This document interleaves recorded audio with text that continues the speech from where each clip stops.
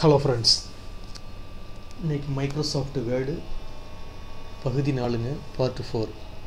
ஓகேங்களா? நம்ம ஆல்ரெடி 3 பகுதி பார்த்தாச்சு. அடுத்தது 4வது பகுதியில் ஹோம் ரிப்பனில் இந்த ஆப்ஷனை பற்றி பார்ப்போம். அதாவது என்னென்னா கிளியர் ஃபார்மேட்டிங் ஒன்று, அடுத்தது நெக்ஸ்ட்டு புல்லட்ஸு, அடுத்தது நம்பரிங், அடுத்தது மல்டி லெவல் லிஸ்ட். இந்த 4 கமாண்டை பற்றி பார்ப்போம்.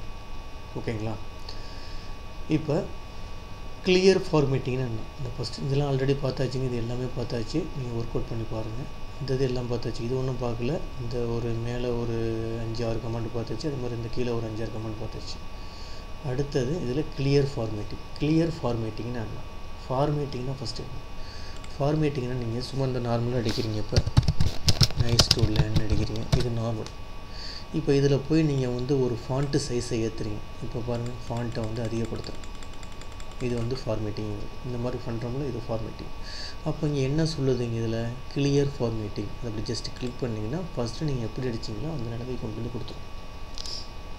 புரியலன்னு நினைக்கிறேன். அதாவது ஃபார்மேட்டிங்னா என்னென்னா, இப்போ நம்ம நார்மலாக அடிச்சிருக்கோம் மேலே, இதை நம்ம அழகுபடுத்துறதுக்காக கொஞ்சம் எழுத்தை பெருசாக்குறோம், இல்லை போல்டாக்குறோம், இல்லை ஃபாண்ட்டு சைஸை ஃபாண்ட்டு ஸ்டைலை மாற்றுறோம். இந்த மாதிரிலாம் பண்ணும்போது அதுக்கு பேர் ஃபார்மேட்டிங் சொல்கிறது.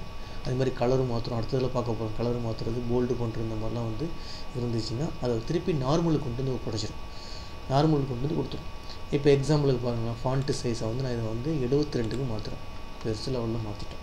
நம்ம அடிக்கும்போது இந்த மாதிரி இருந்துச்சு. நான் ஃபஸ்ட்டு டைப் பண்ணும்போது இந்த மாதிரி அடிச்சிருந்தேன். நைஸ் டு லேர்ன் அடித்து பெருசாக அடிச்சிருந்தேன், அடிக்கலை, சின்னதாக அடித்து வச்சுருந்தேன். அப்போ இந்த கிளியர் ஃபார்மேட்டிங்கை போய் ஜஸ்ட்டு கிளிக் பண்ணிங்கன்னா சின்னதாக கொண்டு கொடுத்துரும். ஃபஸ்ட்டு எப்படி டைப் பண்ணிங்களோ அந்த மாதிரி நிலைமை கொண்டு கொடுத்துரும். அதுதான் கிளியர் ஃபார்மேட்டிங் சொல்கிறது. புரியுதுங்களா? சரி. அடுத்தது நெக்ஸ்ட்டு என்னென்னா, இங்கே இருக்குது பாருங்கள், புல்லட்ஸுங்கிறது. இந்த புல்லட்ஸ்னு ஒரு ஆப்ஷன் இருக்குது. அடுத்தது நெக்ஸ்ட்டு நம்பரிங் இருக்குது. அடுத்தது மல்டி லெவல்னு இருக்குது. புல்லட்ஸ்னால் என்னங்க? இப்போ எக்ஸாம்பிளுக்கு நீங்கள் என்ன செய்கிறீங்கன்னா, ஒரு பயோடேட்டா ஒன்று அடிக்கிறீங்க.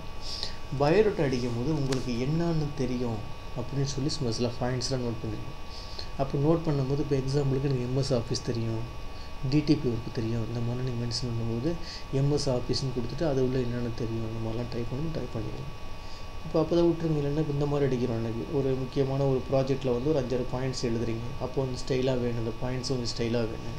அப்போ அந்த மாதிரி சுச்சுவேஷனில் போய் என்ன செய்யலாம், நீங்கள் இந்த இருக்குது பார்த்தீங்களா, அதாவது புல்லட்ஸ் நம்பர் ஜஸ்ட்டு கிளிக் பண்ணிங்கன்னா அதில் பல ஸ்டைலில் காட்டும். ஏதாச்சும் ஸ்டைல் இப்படி கிளிக் பண்ணிவிட்டு நீங்கள் டைப் பண்ணலாம். டைப் பண்ணி பாருங்கள். நம்ம டாட்ஸ் வச்சு ஸ்டைலாக ஓகேங்களா? இந்த மாதிரிலாம் பண்ணுறீங்க. இந்த மாதிரிலாம் தேவைப்படுச்சுன்னா கொடுத்துருங்க. இப்போ நீங்கள் டைப் பண்ணியாச்சு, இதை மாற்றுறதுனா மாற்றிக்கலாம். அப்படியே செலெக்ஷன் பண்ணிவிட்டு நேராக என்ன செஞ்சு நீங்கள் இந்த டாட்டை அப்படி கிளிக் பண்ணிவிட்டு உங்களுக்கு எந்த மாதிரி ஸ்டைல் வருமோ அந்த ஸ்டைலை நீங்கள் சூஸ் பண்ணிக்கலாம். நீங்கள் அப்படியே செலெக்ஷன் பண்ணுங்கள். என்ன நீங்கள் டைப் பண்ணியிருக்கீங்களோ நீங்கள் அப்படியே செலெக்ஷன் பண்ண வேண்டியதான். செலெக்ஷன் பண்ணிட்டு அதை போய் மாற்ற வேண்டியதான். எந்த ஸ்டைலில் வேணுமோ மாற்றுறதுனா மாற்றிக்கலாம். நீங்கள் பாரு, ரைட்டுங்களா? இது இப்போ என்ன புல்லட்ஸ்ன்னு சொல்கிறது. நீங்கள் ஏதோ முக்கியமான டாக்குமெண்ட் டைப் பண்ணுறீங்க, அதில் சில இம்பார்ட்டன்ட் பாயிண்ட்ஸ் வருது.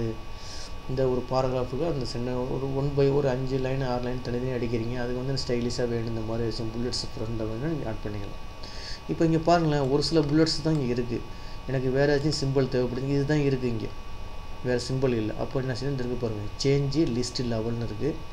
அடுத்தது டிஃபைன் நியூ புல்லட்னு இருக்குது பாருங்கள். Define new bullet. இதில் இல்லாத புல்லட் தேவைப்படுது, இதில் இல்லாத ஸ்டைல் வேணால் நீங்கள் இப்போ எடுத்துக்கலாம். டிஃபைன் நியூ புல்லட், அதை ஜஸ்ட்டு கிளிக் பண்ணிங்கன்னா இந்த மாதிரி வரும். அதில் போய் இந்த பிக்சரை கொடுத்து பாருங்கள். பிக்சர் வேணாம். பிக்சர் ஆஃப்லைனில் வருது. இந்த சிம்பிள் இருக்குது பாருங்கள், சிம்பிள் கொடுத்து பாருங்கள். இந்த ரூட்டின் சிம்பிள், இந்த மாதிரி சிம்பிள் வேணும் நீங்கள் எடுத்துக்கலாம். எனக்கு இந்த மாதிரி வேணும், இந்த ஸ்டைல் வேணும், ஓகே கொடுத்துட்டிங்கன்னா அந்த ஸ்டைல் இங்கே வந்துடும். ஓகே கொடுத்துருங்க, இங்கே மாறிச்சு பாருங்கள். இந்த மாதிரிலாம் பண்ணிக்கலாம். என்ன செய்கிறீங்க, புல்லட்ஸை போய் கிளிக் பண்ணுறீங்க. அதில் டிஃபைன் நியூ புல்லட்டை கிளிக் பண்ணுறீங்க. அதில் போய் சிம்பிள் கொடுத்தீங்கன்னா உங்களுக்கு வேறு சிம்பிள் வேணாலும் மாற்றிக்கலாம். வந்துருக்கு பாருங்கள், விண்டிங்ஸ்னு ஒரு ஃபாண்ட்லேருந்து எடுத்துருக்காங்க. வேறு ஃபாண்ட்டு வேணால் வேறு ஃபாண்ட்டு கொடுத்து பாருங்கள். இங்கே போய் லெட்டர்ஸ்லாம் கொடுத்து பாருங்கள். சில இதில் இதில் வச்சுருப்பாங்க, லெட்டர்ஸ்லாம் வச்சுருப்பாங்க. இந்த விண்டிங்ஸ் நேம்லேயே வரும். இதில் பார்த்தீங்களா, இது 2லாம் கொடுத்து வந்துருக்கு பாருங்கள். இதில் ஒரு 2 1 கொடுத்து பாருங்கள், 2 கொடுத்து பாருங்கள். இந்த மாதிரி கை சிம்பிள்லாம் வருது பாருங்கள். இதில் பார்த்தீங்களா, இந்த கை சிம்பிள்லாம் இந்த மாதிரிலாம் வேணும் கொடுத்துக்கலாம். கை சிம்பிள் வருது பாருங்கள். கொடுத்துட்டு ஓகே கொடுத்துங்க. இந்த மாதிரிலாம் ஸ்டைலிஷாக நீங்கள் நோட் பண்ணிக்கலாம். இதுக்கு பேர் என்ன சொல்கிறது, புல்லட்ஸுங்கிறது. இதுக்கு பேர் என்ன சொல்கிறது, புல்லட்ஸ். எப்படின்னு ஒர்க் அவுட் பண்ணி பாருங்கள். அடுத்தது நெக்ஸ்ட்டு வந்து என்னென்னா நம்பரிங்கில் வேணும் எனக்கு பாயிண்ட்ஸு. அப்படியே செலெக்ஷன் பண்ணிங்க. அப்படியே செலெக்ஷன் பண்ணிவிட்டு இந்த டாட்டை கிளிக் பண்ணிட்டு எந்த மாதிரியில் வேணும், நம்பர் 1 to 3 வேணும், 1 to 3 வந்துருச்சு பாருங்கள். இல்லை எனக்கு வந்து ஏபிசியில் வேணும், அப்படியே செலெக்ஷன் பண்ணிட்டு ஏபிசிடியாக மாற்றிக்கலாம். எந்த மாதிரி ஃபார்மேட்டில் வேணுமோ மாற்றிக்க வேண்டியது. இதுக்கு பேர் நம்பரிங் சொல்கிறது. ஓகேங்களா. அடுத்தது பாருங்கள். அடுத்தது என்ன இருக்குது, மூணாவது எனக்கு மல்டி லெவல்னு ஒன்று இருக்குது. மல்டி லெவல்னால் ஒன்று கிடையாது. இந்த பாருங்கள், இதில் போய் இதில் இந்த மாதிரி கொடுத்தீங்கன்னா ஒன்று மாறிக்கும். இப்படி வருதுங்களா. இதிலே போய் இந்த டிஃபைனில் பாருங்கள், சேஞ்ச் லெவல் செட்டிங் இருக்குங்களா. இப்போ வந்து 1 இருக்குது, 2 தான் 2 பாருங்கள். அதாவது 1ல் 1 இப்படி வரும், 4ல் 1 இந்த மாதிரி வரும். இப்போ ஃபுல்லாக செலெக்ஷன் பண்ணிங்களா. இப்போ எரேஸ் பண்ணியாச்சு. எரேஸ் பண்ணி இதை படிங்க, டைப் பண்ணுங்கள், இந்த மாதிரி வரும். இந்த மாதிரி அது மல்டி லெவலுங்கிறது இந்த மாதிரி ஸ்டைலில். அதாவது 1க்கு 1, 1க்கு 2 இந்த மாதிரி வரும். இப்போ செலெக்ஷன் பண்ணிட்டு மாற்றி பாருங்கள். இது வந்து மல்டி லெவலில் வரும். டாட்டா கிளிக் பண்ணிவிட்டு இப்போ சேஞ்ச் லெவல் கொடுத்து பாருங்கள். இப்போ சேஞ்ச் லெவல் பாருங்கள், பார்த்தீங்களா, இப்படி வரும். அந்த என்ன ஃபார்மேட்டோ அந்த ஒரு ஃபார்மேட்டில் மாறிக்கும். ஜஸ்ட்டு கிளிக் பண்ணி பாருங்கள், ஒன்றுமே கிடையாது. ஜஸ்ட்டு கிளிக் பண்ணி பார்த்தீங்கன்னா அதுக்கு தகுந்த மாதிரி நீங்கள் உங்களுக்கு டிசைன் பண்ணி மாற்றிக்கலாம். இப்போ என்னென்ன பார்த்துருக்கோம், கிளியர் ஃபார்மேட்டிங் பார்த்துருக்கோம். அடுத்தது நம்பரிங்னு என்னென்னு பார்த்துருக்கோம். அடுத்தது வந்து புல்லட்ஸ்னு என்னென்னு பார்த்துருக்கோம். அடுத்து நம்பரிங் பார்த்துருக்கோம். அதுக்கு அடுத்தது மல்டி லெவலு லிஸ்ட்டு பார்த்துருக்கோம். இதை 4ஐயும் ஒர்க் அவுட் பண்ணி பாருங்கள். அதுக்கு அடுத்து இங்கே என்ன இருக்குது பார்த்தீங்களா, ஒன்று அதாவது டிக்ரீஸ் இன்டென்ட்டு இன்க்ரீஸ் இன்டென்ட்டுன்னு ஒன்று இருக்குது. அதாவது டிக்ரீஸ் இன்டென்ட்டு இன்க்ரீஸ் இன்டென்ட் அப்படின்னா என்னென்னு பாருங்கள். இப்போ எக்ஸாம்பிளுக்கு ஒரு சென்டென்ஸ் வந்து டைப் பண்ணியிருக்கீங்க. இப்போ எக்ஸாம்பிளுக்கு பாருங்கள், இடத்துல இப்போ இந்த மல்டி லெவலில் சூஸ் பண்ணி தான் நம்ம காட்டுது. Multi level தூக்கிடுவோம்.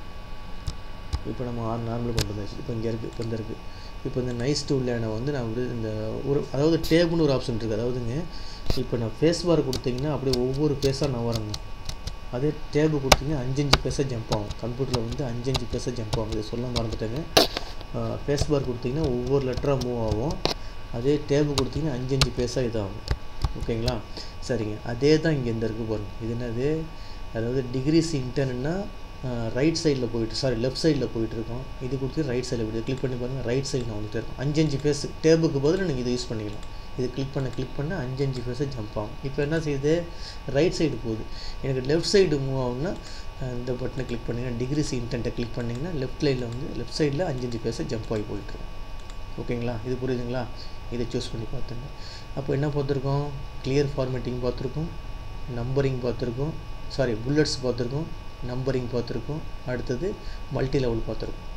அடுத்தது டிக்ரீஸ் இன்டென்ட் பார்த்துருக்கோம், இன்க்ரீஸ் இன்டென்ட் பார்த்துருக்கோம். இப்போ வந்து என்ன செஞ்சிட்டோம், ஒரு 6 கமாண்ட் பார்த்துருக்கோம். இந்த 6 கமாண்டை ஒர்க் அவுட் பண்ணி பாருங்கள். அடுத்த கிளாஸில் ஒரு 2-3 கிளாஸ் இருந்துச்சுன்னா இந்த ஹோம் ரிப்பனை பற்றி ஃபுல்லாக முடிச்சிடலாம். ஏன் நான் கொஞ்சமாக எடுக்கிறேன்னா அதிகமாக எடுத்தால் உங்களுக்கு புரியாது. நீங்கள் ஒரு வீடியோ வந்து 1 மணி நேரம் 4 மணி நேரம் உட்காந்து பார்த்தீங்கன்னா உங்களுக்கு போர் அடிச்சு போயிடும். அதனால் ஒரு வீடியோ வந்து 10 நிமிஷம் 15 நிமிஷம் பார்த்தீங்கன்னா ஒரு கிளாஸ் உங்களுக்கு ஈஸியாக இருக்கும். திருப்பி அதை நீங்கள் ரீகால் பண்ணி பார்க்கணும். ஒரு வீடியோ பார்த்துட்டு ஒரு 10 நிமிஷம் நீங்கள் ஒர்க் பண்ணி பார்த்தீங்கன்னா அதில் அப்படியே உங்களுக்கு மனசில் பதிஞ்சிடும். ஓகேங்களா. அதனால் இந்த வீடியோ வந்து நல்லா 1க்கு 2 நேரம் ஒர்க் அவுட் பண்ணி பாருங்கள். இந்த வீடியோ வந்து உங்களுக்கு பிடிச்சிருந்துச்சின்னா சப்ஸ்கிரைப் பட்டனை கிளிக் பண்ணி எனக்கு என்கரேஜ் பண்ணுங்கள். ரொம்ப நன்றிங்க.